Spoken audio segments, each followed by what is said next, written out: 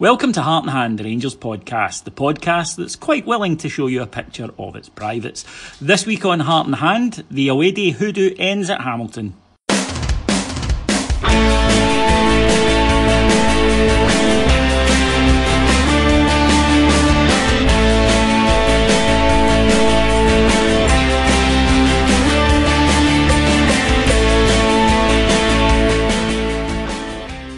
So welcome to Heart and Hand, the Rangers podcast. My name's David Edgar. I am your host, and I'm joined this week by some of the best guests I could possibly get my hands on, and Cammy. So first of all, hello Cammy. Good afternoon, David. Good afternoon. And bringing up the quality, it's Mr. Alex Staff. Good afternoon, gentlemen. We good? We're not too bad. Cammy, you're here. Kyle Lafferty's junk is something that's been in your thoughts many a time over the years. And you weren't in any way involved in this, were you? No, but I'd like to thank my 17-year-old sister for lending me her Snapchat to achieve my dreams. 22-year-old lady, for those of you who may not know. Ladies probably being a little... anyway. She got pictures, she claims, of Kyle Lafferty's downstairs. Apparently that's what the young folks do these days. They take pictures and for some reason it's considered alluring or erotic. I don't know. I mean, don't know about you lads, but while I'm quite proud of mine and, you know, it does its job, but I've never thought, do you know what's going to tip the balance with this girl? If I go up and show her a photograph of my penis. It's never occurred to me, but apparently, Alex, that's what the young folks do today. Yeah, I bet you Nuno Capuccio must look back now in real dismay at the fact that these options weren't available to him back in the day. He was a pioneer, if you will. He was exactly. like one of the. He was like the Frank Lloyd Wright of getting your Tadger out. Unsolicited dick pictures. Yes, there's that side of him as well, isn't there? Where you do wonder. I mean, as you say, love the wee man and all that, but he's an ugly wee bastard. There's just no other he's way functional. Him, so. Yeah, that's what I mean. He has a purpose and he does it. He's like feet. Yes. Yeah. Exactly. Wait a minute. Are you talking about your junkie, your son? Sorry, I'm confused. I should certainly hope he wouldn't stick his son in some of the predicaments he stuck his lad over the years. I just love a conversation to start of, I was talking to the wee man at the weekend and give him a bit of a pet talk and all that kind of thing. And then at some point it then becomes obvious that you're actually talking about your TT rather than your offspring. I might try that. I might have a son, then try that. So let's not throw that idea out the window. Yeah, let's not confuse the issue. But look, in all seriousness, Cammy, coming hot on the heels of the whole Northern Irish farrago, which by the club statement would indicate that they thought Kyle was sort of bang to rights on it. This is, they're not sacking offences or anything close to it, I don't think. But we had been told he'd grown up. He's not a daft boy anymore. He's a 30-year-old man. He's married with a kid, and he's got to wrap this shite. This is his last go at the big city, I think. Do you know the thing that occurs to me is he has to talk to Steven Gerrard about this. I know, and that just gives me the absolute fear. So it'd be like, I mean, going in and explaining it to Sir Walter. There's no excuse for this. It's the dumbest thing that you can possibly do. Amazed that he's fallen victim for this. I know we kind of talked about this previously, but I don't blame the media for this per se. It's entirely his own fault. The Northern Ireland thing is just what it is. All right, I'm not getting into the dredges of international football. This is just a really, really stupid thing to do, and I mean, hopefully learns a lesson from it. But no, this is not the guy that we wanted to come back to Rangers and the behaviour we wanted to see displayed. But if it does mean that his wife becomes available, then shoulder to cry on. Yes, there is. Yes, I will come and talk to her and obviously explain why he was so silly and all the rest of it. And who knows what she might get out the back of it. Probably absolutely nothing, because she wouldn't even give me the time of day. But one can dream. No, absolutely. To any young folks listening, listen, most girls don't want a picture of your privates, and the ones that do aren't the type you should be having anything to do with their privates. So, wee word of advice, and that goes for Kyle as well. Just, screw the nut. I don't think you've got, as Cammy alluded to, the most forgiving of managers for this sort of unpleasantness. So let's move on to the football, gentlemen. Alex, we went to the CBD Stadium, which I believe is actually named after cannabis oil. Is that correct? I believe so, yes. Outstanding. Scottish football, folks. I thought the Tony Macaroni Arena had peaked it, but... no, but we've got the CBD. This arena. one... I think it's fair to say Nicola Katic had maybe been trying out some stuff before they started again. Not his best performance, yes, we'll come to that. Rangers made some changes, obviously with a lot of games coming up the next couple of months or so, and with the manager maybe looking to use his squad. We saw Nico Katic came back into the side, Andy Halliday in at left back, Borna Barisic of course is still injured, and John Flanagan isn't risked ideally on plastic pitches. Into midfield came Jordan Rossiter, which was great to see. He made his first start of the season, and we started slowly, Cammy, and worryingly slowly, because I think we all hoped that we wouldn't see Livingston again, and we saw quite close to that almost sleepy performance again in the first half. David, I live near Livingston, and I don't want to see Livingston again.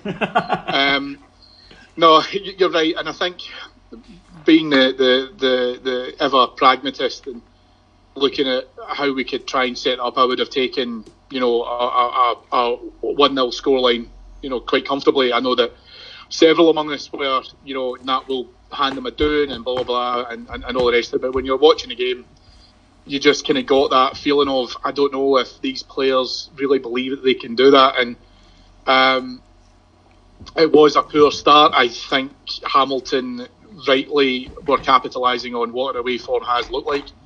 And a kind of reverse scenario, if you will, of how teams used to come at us at Ibrox last season. It was a kind of case of, well, we've got nothing to fear here, so we can play our game and let them worry about theirs. It was a little bit faltering, and I think most people started to get kind of on the back of the players in terms of what was happening at that point, and thinking that we should have been doing better by that stage, because the performance was lacklustre, I think, to begin with. Alex, I'm intrigued by tempo in football and what you do to control it and what you do to alter it and to vary it. And I think one of the things that we have said is that when Rangers play to a tempo, that thrilling first 40 minutes against Hearts is of course a brilliant example of it. They look, I think, dynamite at times. Really, we look sensational when we do that. And the away performances, with probably the exception of Aberdeen, although that was a unique set of circumstances, hopefully, that we haven't really done that in away games, and we've looked off the pace, sluggish and slow in possession. What is it? Is it a mentality thing? Is it perhaps players being a little bit spooked by the pitch, by the result? Is it a skill that maybe we just don't have someone who is good at that? I mean, not a popular opinion, but the best player I ever saw for being able to do it was Roy Keane at Manchester United, who, if the game needed slowed, he slowed it. If it needed quickened, he quickened it, and his team responded with him. Do we just maybe lack that type of player, or is there something deeper seated to it? I think there's a mixture of things. Mentality and confidence kind of rolled into one there. By mentality, I just mean I think they play it a bit safer away from home at the moment. And even with the shackles slightly off, we picked a strong team. We picked, kept the players wide, kept Kent and Candace wide, asked them to overload in the same side sometimes. All the things that we do at home, there was still a bit of playing safe. There was a lot of passes back the way and sideways, and that just slowed things down. Tactically, Hamilton done exactly the same as Livingston, in that when they were out of possession, they let our two centre halves have the ball for as long as they wanted. And as against Livingston, Connor Goldson, and this time it was Katic. In the Livingston game it was Worrell, were taking far too many touches. It was slowing everything down. It was making it really difficult for players to find space. Players like Candace and Kent are getting the ball when they're standing still rather than when they're on the move, which then means that if they want to keep possession, they have to cut inside and take the easy pass. So all of that was all combining, and it was all too safe. And in some respects, it gets even worse when you go 1-0 up. If the other team are happy just to sit on that one-goal deficit until the last 15 minutes, it's very, very difficult for teams to drag themselves out of it. We've done it to bigger teams in the past. Walter was an expert at setting us up that way, and done it in European matches. Just let other teams have loads of the ball in non-dangerous areas. And we're seeing it happening to us a few times this season now. I'd even say at home in the Ufa game, for example, they just they camped in their own 18-yard box, and we never really looked that sharp. And at the moment, I think it's a slight confidence thing. I think it's a bravery thing, actually. Some of the players just aren't quite sure of themselves, but a bit too worried about making mistakes in that sort of match, where we really need guys who are just going to, maybe playing shite and winning is exactly what this squad needed. That was something that you touched upon before. And when the goal came, it was real quality. And again, it was not in keeping with what we'd seen. Hamilton did venture slightly more out. Our boy Lassana Koulibaly didn't have a great game in all fairness, but he did make a tackle, win the ball, turned it quickly to Alfredo Morelos, who played a superb through ball. I mean, I thought it was good at the time, but when we watched it back, it was just perfect, curling into the path of the streaking Ryan, in a good way, Ryan Kent, who just outpaced his defender. Keeper came out and I think made his mind up for it, but it was still a hell of a first time finish, Cammy. And if I was going to send a picture of my pink purse to anyone at the moment, it would be to Ryan Kent. I'm loving this guy.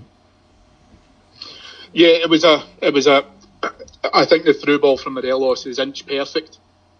I'm not taking away from Kent's finish because it was very, very good.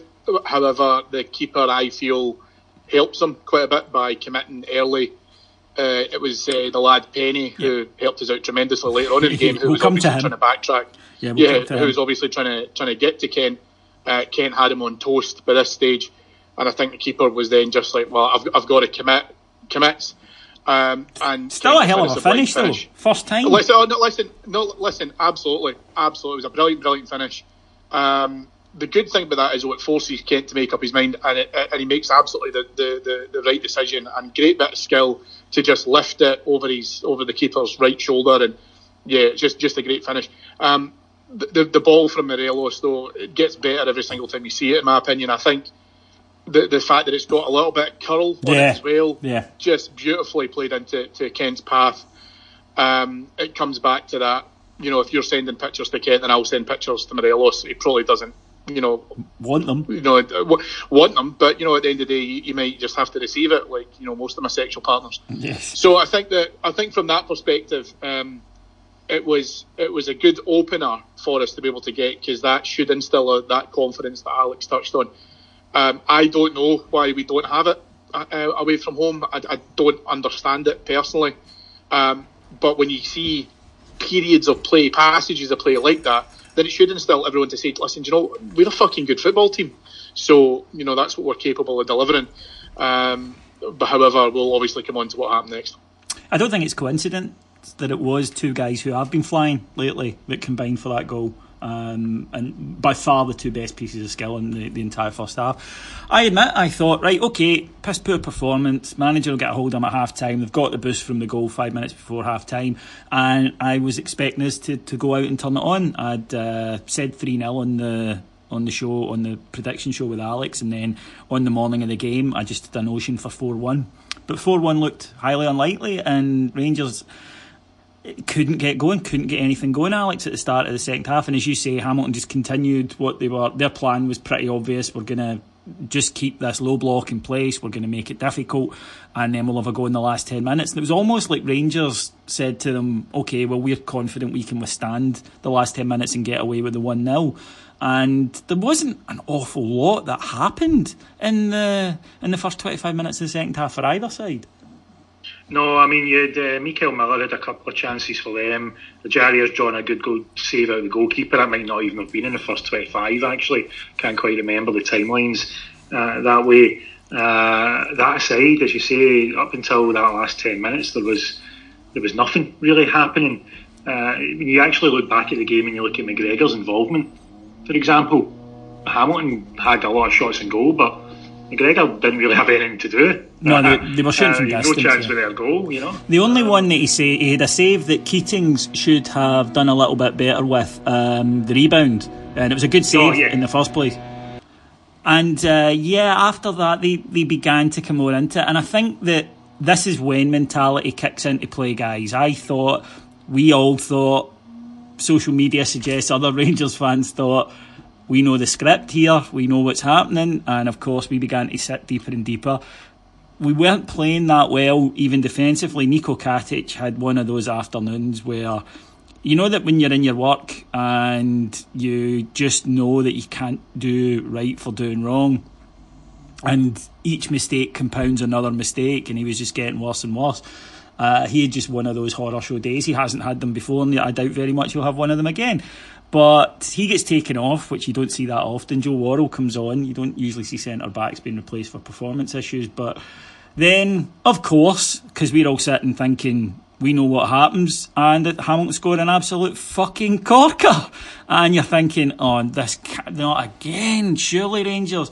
Alex, I love Steven Gerrard. You know that, right? I don't hide it.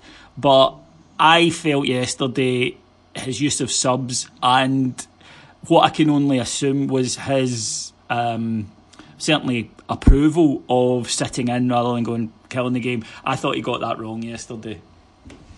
I'm not sure he was approving of the way they were playing. That's obviously I don't know. The use of subs, I think, was purely because he didn't have anybody on the bench that he trusted would be able to come on and make an impact straight away.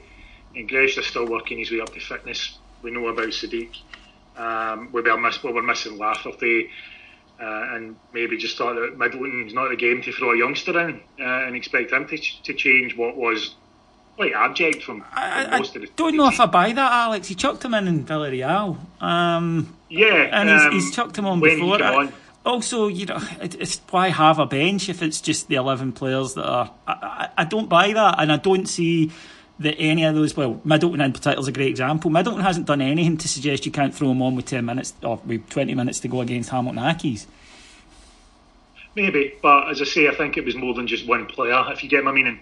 And I think that if he felt a bit more confidence in the bench that he had, and that it's down to kind of injury suspension issues. It's not really. If Grezda was fully up to speed or whatever, I think we'd have seen earlier changes than we did. He seems to be naturally cautious with this, where he wants a 2 or 3 goal lead before he'll make a sub. He's that sort of manager. I think we've seen that before, and the likes of Walter was a bit like that as well. You wouldn't just make a. And then we had the opposite, where Mark Warburton, who would make a sub in 60 minutes regardless. And we felt as though that cost us games at times. So there's arguments either way. I get that. I just feel as though I don't think he was particularly enjoying what he was seeing. I just think he felt a little bit wary of throwing someone in who might not be able to do much, or might even disrupt it further. To come back to Katic though, that might be individually as a centre half one of the worst performances we've seen in a while, and we say that as a team that had guys like Philip Senderos not long ago. It was up there, but equally it was so noticeable, it was so stark because it's in comparison with these other performances. Whereas if we'd seen that from a Kiernan or a Senderos, as you say, we kind of par for the course, really, wasn't it? Whereas at least it stood out with him because he's normally so reliable. Cammy, what's your take on the substitutions and or lack of, and or caution about them? Before I come on to that, I think just to defend Katic slightly, I think with everyone, I know this isn't really the point that's been made, but Katic has got enough credit in the bank that he can have an off day, and I think the question to him now will be how he recovers for that. But I personally am very much pleased that we are in a position where we don't have a Senderos or a Russell Martin, or we don't have anyone that can potentially replace them. So it sounds daft, but actually we're in a fortunate position, because where effective substitutions can be used, I actually think Worrell was a good substitution. That being said, I do not think the correct thing to do yesterday was expect to get 80 minutes out of Jordan Rossiter in a competitive game for his first time since he was born. So Rossiter, for me, should have had 60 to 70 minutes maximum. And then, that would have been the substitution to make. I don't want to be too harsh on the boy because, obviously he has had a very difficult journey. The attempt at the tackle for Boyd was tired. Disappointing. Yeah, he was tired. And listen, he is tired, and I get that, but then he was replaced, I think, 60 seconds later. So now you've got the point of, and this is, again, probably being a wee bit ultra-critical with Gerrard, but my immediate thought process then is, okay, but if you take him off, it makes it look like you're taking him off because he's caused that mistake. Now, I don't think that's why he did it, but at the same point, he shouldn't have been on the park with 10 minutes to go. For me, it should have been quite clear that irrespective of the result or where we were sitting at that point, that he doesn't have a full 90 minutes in him. If he got 60 minutes out of him as a good run out, then brilliant, that should have been the plan. But then you take him off, and either you do, as we did bring on Gresda, or if it was Middleton or whatever as an option or whatever else we could do, then that's what we should have done. And I think Gerrard needs to really probably take a bit of a step back and think from a game management perspective, if you are talking about squad rotation, if you're talking about bringing players in, that's when you need to seriously think about it. If he's talking about bringing in Sadiq, because he seems to have changed his tune slightly in him, then why not up the tempo, as Davey suggested, within games away from home? Allow the opportunity for Sadiq to come on. But right now, I just think he's very, very cautious about changing anything unless he absolutely has to. And I don't think it's fair in Jordan Rossiter to have expected to get 80 minutes out of him and for him to come through that and be, totally fresh at the end of it. I think, like you say, we could have got 60 minutes out of him and then we make the substitution. So then you're just giving the boy that impression of just get out there, give me everything you've got for an hour, and then I'll give you a breather because this is your first game back in a long time. So at 1-1, with 7 minutes to go, substitution was made, as you say, Erich Grezda, Ross McCrory, and Rangers do go for it.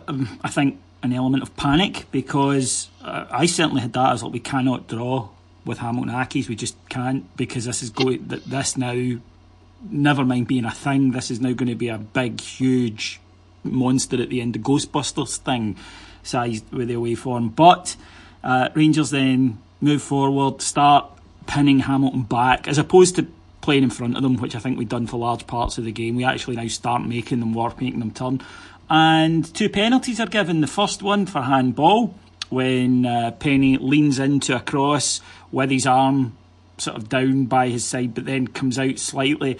If he doesn't get that block with his arm, incidentally, Alfredo Morelos is behind him and is going to tap it in. I thought it was a penalty. I'll start with you, Alex, then we'll go to our qualified ref. Yeah, I thought that one was a penalty for the reason that you mentioned. Yes, the ball comes off his shoulder first, but it comes off it in such a way that if it didn't hit his arm, he wasn't in control of that. He didn't do very well with the touch on his shoulder in the first place to stop that ball from skipping through. Now, it may have went through Morelos, it may not. It's very difficult to know because it instantly hits his arm afterwards, so we don't know for certain. But he wasn't in control of the ball until his arm hit it, and he's deliberately leaned in with his arm out. That's not. We can't really say that he didn't take the chance with that. So for me, penalty, and we've said this before. At the other end of the pitch, I can remember who's getting away with one last season like that, with David Bates, if you remember, against Hibs, where he's had one that's deflected off him and hit his hand, and it was a clear penalty that for some reason the referee never gave it. We've seen other ones last season. Russell Martin was just fucking giving us an absolute demonstration of how to give away penalties, wasn't he? With handballs and stuff. So sometimes you won't see them given, but I think the referee done quite well there, personally. In a situation where some people say it's really easy to give the decision to the big team, but not Scotland. What recent history doesn't suggest it goes our way. No, he knows he's going to get it for that, and I thought it was brave toward both of them. But Cammy, your thoughts? It's a penalty. Clearly it's a penalty. I applaud Strider for not taking the centre half's union there, of saying that it was an awkward ball and all that. It was the position of the cross coming in does make it really awkward for him to deal with. He's forced to go into that body movement that we've discussed in terms of leaning in. His arm, you can't really say his arms are in a natural position because it's as by his side as it could possibly get. But he has to deal with that ball because Morelos is behind him, albeit Morelos has been marked. But he has to deal with it. So he deals with it in pretty much the only way he can. And again, totally agree with Alex. He very, very brave refereeing to give that decision, because I think against Rangers it's easy not to give. Absolutely. That's not a conspiracy. It's nothing to do with any paranoia shite or whatever else as well. But I don't think even the most simplistic of fans would argue against the fact that we have seen horrendous refereeing decisions given against us in the last 18 to 24 months. And that would have been a very simple one not to give. And I think for me, good decision. Pretty much as stonewall as you can get in terms of when you see it from the angle coming in from, I think it was Candace that put the ball in. But from that angle, very straightforward to give. Dallas has obviously not got that eye line, but again, very straightforward. So I'm not full credit to the referee for doing his job there. So he told me in the lodge on Saturday night that he had this one. Says he's been very careful with awarding penalties lately to make sure that he had one in the tank. So I knew he'd be all right.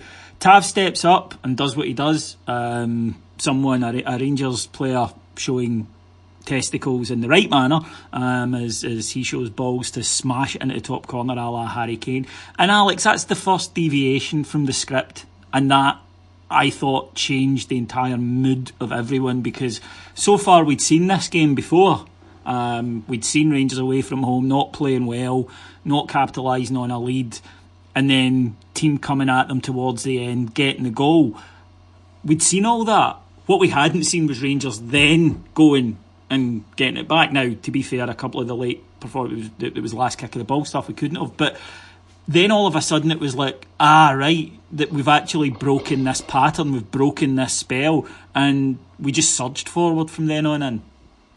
Yeah, the last couple of seasons I've been made to look like an idiot numerous times by drawing upon my ever optimistic nonsense view of setbacks happen in games. Rangers tend to turn them round, which we did for a long time.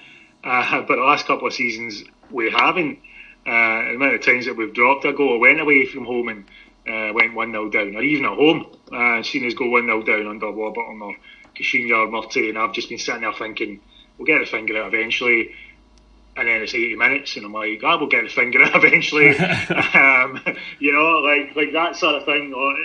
Too often I've been caught out with that, just, that kind of optimism of, well, look, this happens. I've seen great Rangers sides have to do this stuff before this sort of thing happens. And it was nice to see that we have that this season, or we seem to have that this season. The away form, we know it was becoming a thing, but the Aberdeen game we were unlucky not to win, the Motherwell game we were unlucky not to win, and then the way the games went, the circumstances of how we dropped those points, we were excellent away to Kilmarnock Cup. So really the Livingston one was the one that stood out because we were just abject on the day. Had this finished one each, it would have been exactly the same. We didn't play that well, but that last 10 minutes till we went to one each and actually just got up the park and put some real pressure on. I think that's the difference. How many times have you watched this in the past couple of years when we've been chasing a game and we don't even get a shot at goal for 10, 15 minutes at the end? No, 100%. 100%. I was panicking, I admit, and then when that goal went in, it just seemed to free them. Alfredo Morelos then wins another penalty. I thought it was a stonewaller. Cammy, the boy, gets wrong side, just compounding a bad couple of minutes for him. Again, as he had tried with the first one of the, I'll do this, and then if the ref says anything, I'll say it was an accident. He runs across the back of him, clips him. You clearly see in the replay his knee goes into Alfie's thigh. The ref's in a great position and he awards the penalty. I thought it was a stonewaller. Was it? Yeah, it was, yeah, absolutely. And again, full marks to the referee because his positioning was key at that element of it. Again, you can see from where the camera position is, same thing as the first penalty, because you're looking down the line, you can see his penny comes across him. He hits what I think is his left foot, which goes into the back of his right thigh, impedes him, penalty. Interesting, however, the one defender can give away 2 penalties and not receive a caution, little bit different, but hey ho. I thought the second one was a penalty. I wouldn't have booked him for the first one, but I did think the second, he knows exactly what he's doing there. Actually, he doesn't, because it's fucking stupid. Let him go and have the shot. You never know, take your chance. But up stepped. Now, hands up, or rather verbally say, because it's a podcast and people can't see your hands. Thankfully, a lot of the weeks when we're talking about Steven Gerrard, for me anyway. Who thought Tav had missed it? Because he's put it dead centre, literally dead centre, so much so that it hits the stanchion at the back and comes straight back out. And at first I thought the keeper had got his leg to it. On TV, yeah, it definitely looked that way, didn't it? It was only when Tav was celebrating I thought, nah, he wouldn't celebrate if I hadn't gone in. He'd look like a dick. If he was... It reminded me a little bit of the Ajaria goal, where obviously the keeper gets a touch in it, but you think he's kind of just sent it in unimpeded. But yeah, when you see it from different angles, it could look a bit misleading. The thing I would say on in terms of just very quickly about Tavernier's penalties are that the reason why this is the best football podcast I've ever lived is because we are incredibly fair in terms of our assessment, especially regarding our own players. And we were very, very critical of Tavernier when we were talking about the Motherwell game and the fact that he cost us 2 points in that game. On Sunday, he won us 2 points. Yep. And that shows the balls that he had to step up to that. Now, I don't think necessarily to tell him this, because obviously from a confidence perspective, but this is where things like that will even themselves out over the season, where he does have the fortitude to step up for that. And I think, for me, this solidifies the reason to make him captain. I'm going to say this, I am not a huge fan of defenders taking penalties. I really am not. But as long as he continues that awesome scoring streak, he can take as many as he wants. But I will say, from a character perspective, that is absolutely a validation of making him captain. And hopefully, when he does make mistakes, the like of which he did at Fir Park, he can then say, well, no, I'm contributing to other areas of this, to the league and getting points. He definitely is, as is Alfredo Morelos, who, in the last minute, brings up my coupon. So thank you very much, 16-1, that'll do. And I'll be honest, 83 minutes I didn't see 80 minutes I didn't see 4-1 coming up, but that's exactly what did happen when Daniel Candeias and him streak through together at full speed, which was great to see, breaking their neck to get there. The Hamilton goalkeeper, who, God love him, I think is the worst in the division, he kind of goes to come out, stops, changes his mind, runs out, does get to the ball before Daniel Candeias, but only knocks it straight to Alfie, who just takes it in his stride, runs in and smacks it home, which was a great finish, because he doesn't have time to turn around and look. He's just got to hit it, and he absolute exits it into the top corner. Alfredo Morelos, at times at the start of the season, was a bit disappointing, but I think for the last month in particular has been outstanding every game. And even yesterday when Alex, I didn't think he got service. I thought he was let down by his midfield in an offensive sense, but he worked hard, and his contribution to the match finishes up at 1 assist, 1 goal, 1 penalty won. That's top class, that's top draw stuff. Just before I go into that, because I fully agree there, something I've kind of talked about before, but their goalkeeper making that poor decision for the fourth goal has come from him making the poor decision for the first goal, where he's come out and been caught out. So he's going to come out, he suddenly remembers he's already made an arse of one of those in the game, and he hesitates, and that's what's led to him, when he should have been out to the edge of his box in that one. Yeah, when Morelos played the pass, I thought, oh, that's a little bit heavy, and then I was surprised he didn't move. Yeah, but and I watched, because research purposes, we watched Hamilton last match against Hibs, and he was fucking terrible in that one as well. He looks pretty poor. Yeah, he does, yes. I actually thought the last couple of seasons the standard of goalkeepers in Scottish football was getting a little bit better than I remember it being when I was younger. There always seemed to be a howler or three. I think he looks like he's fitting right into the old tradition, doesn't he? There is that saying, though, Alex, of he who hesitates probably plays in goals at the Cannabis Oil Arena. Yes. That's actually him and Nico at the back with a ball and commiserating each other afterwards and said we probably shouldn't have done this at 5-2, yeah, just like, oh dude. Exactly. Yeah. I feel so sorry for you, man. Yeah. But on Morelos, to me, his style of striking, the type of player he is exactly what Rangers need. He could have, and many others past strikers would have, strolled about up front, taking the huff and not getting any service. We have seen plenty of players like that. And some of those players are great at scoring goals, or were great, at scoring goals, better goal scorers than Morelos, but they wouldn't have affected that game yesterday the way that he did. He was pressing, he was harrying, he was forcing mistakes out of their defenders. The last goal was a cracking finish. The more you look at it, it's on his weaker foot. His pass through to Kent was on his weaker foot as well. He's won that penalty. He's been hovering about for the ball to tap into for the other penalty. All of this, when our team's not playing well, we've had strikers in the past who'll take the excuse of just doing some doggies up front, just running between a couple of defenders and getting annoyed because they're not seeing the ball. Relos just doesn't do that. Even in these games where he's poor, he's still making an impact. He's still leaving a mark in defenders. He's still making it difficult to be, shut out of the game. And right now, I think you're right, the past month or so, the improvement in him, this isn't just a guy who's in good form. This is a guy who has improved his level. And I'm sure over the course of the season, he'll have little dips, or his confidence might go a little bit, or whatever it happens. But his base level now is higher than it was at the start of this season.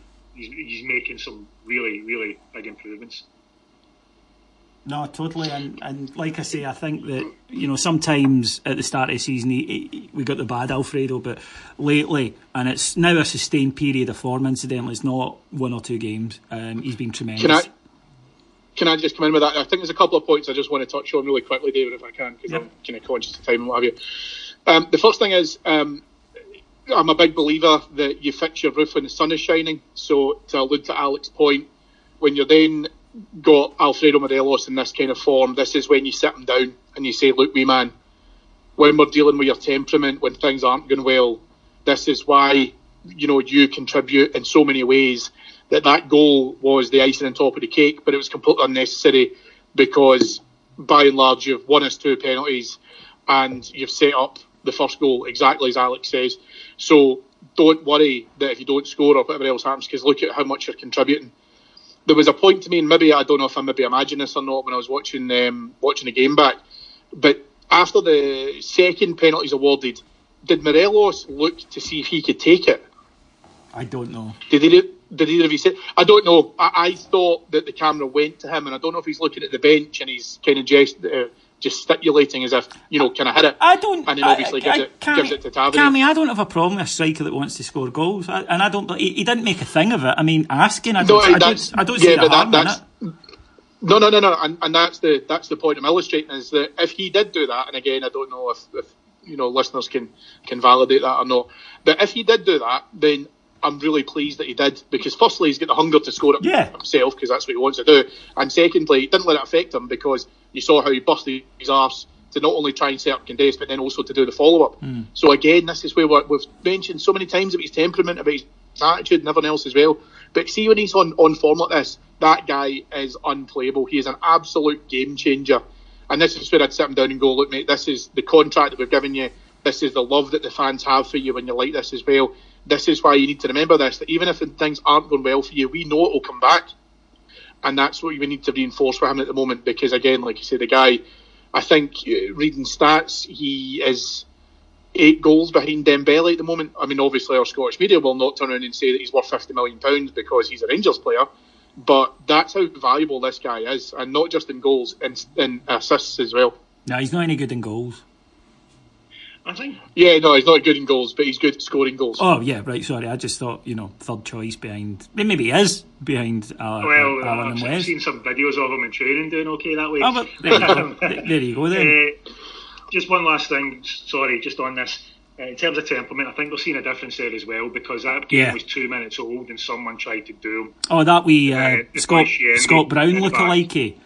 Well, he done that as well. Right. Yeah. Of all the footballers in world history that you could choose to try and style yourself on, and you shouldn't anyway, because it's sad, right? If you're a professional player, you should be trying to carve your own niche, not be a replica of somebody else. But even then you decide to do that. Scott Brown, a guy who looks like a turnip, has had an unfortunate incident with a hairdryer. He is absolutely ridiculous. And of course, he was trying to get Alfie wound up, spat at his feet at one point, tried to bring, and Morelos just walked away and got booked for being Morelos, of course. Yeah, it was good to see that. I think someone pointed out a few weeks ago that he seems to spend a bit more time in the deck after a sore one, instead of jumping up and having a go at whoever's hit him. I don't know if that's a deliberate tactic he's been told to do. It just seems to me that he's not quite as confrontational. I don't think he'll ever get it right out of his game. I think it's just the way that he is.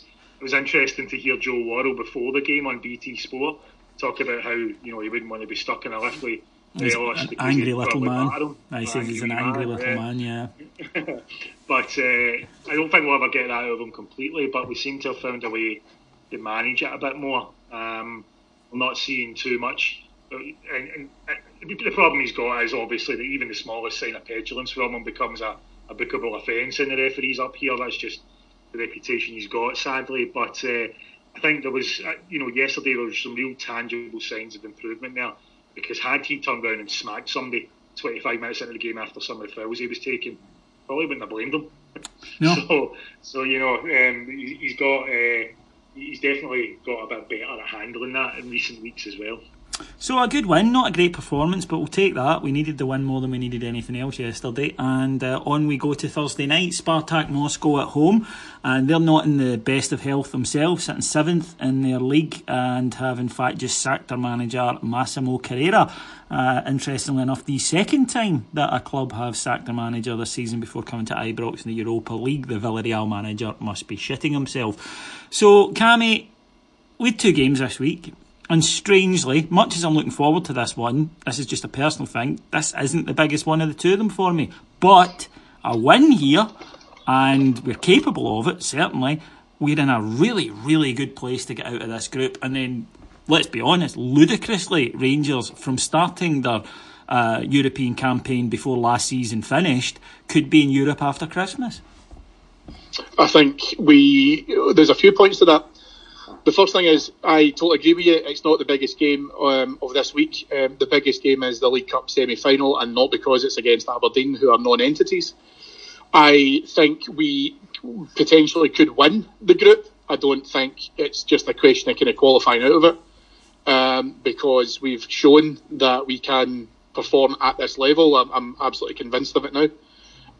You're right, we started this European campaign.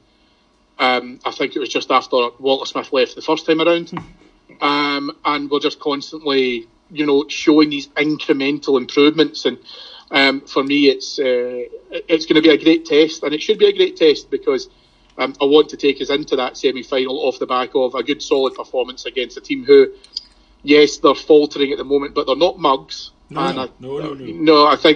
I think, like you say, we can go in against them.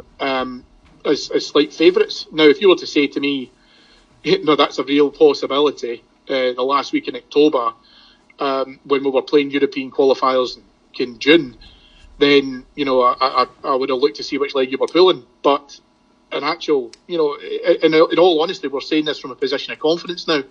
And it's confidence that's been earned. Mm-hmm. It's not, blind. It's not Alex's usual amount of, blind optimism, which we all love him for.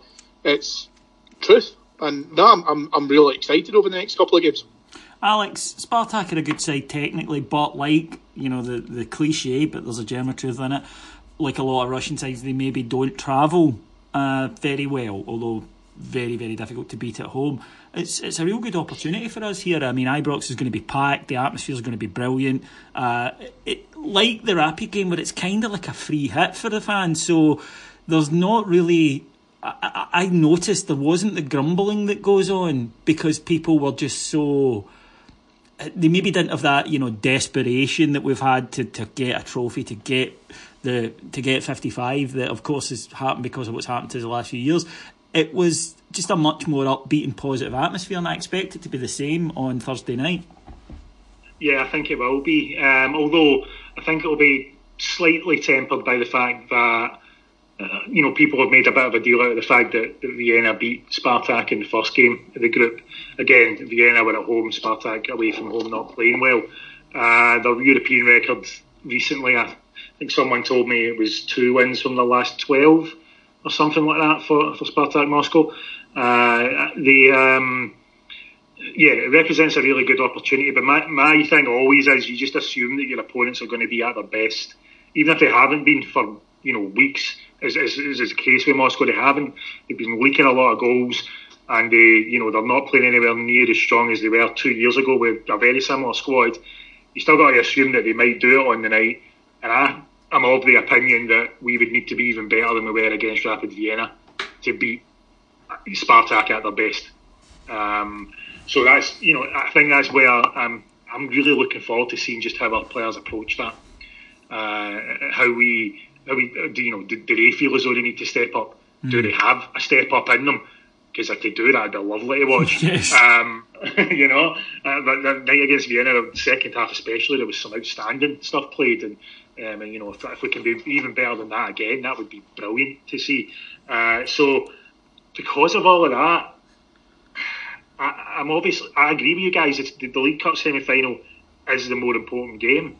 But if I'm honest, I'm slightly more excited by the Spartak Moscow match just because it's a little bit more unknown. I can understand. I can understand that. It's while it is more important to what we want to do and who we are and whatnot, it's fucking Aberdeen, all due respect. This is different. This is the kind of stuff we've missed for so long, and it's exciting. So no, I'm very much looking forward to it as well. Can't wait to get to Ibrox for it. Now, just before we wrap up for today, just time to award this week's Total Heartson Award. That's when someone in the world of sport has made such an arse of themselves over the past week or so that you could only compare it to the stupidity shown by that of the former Wales and Celtic striker and say to them, oh mate, you've made a total Heartson of that.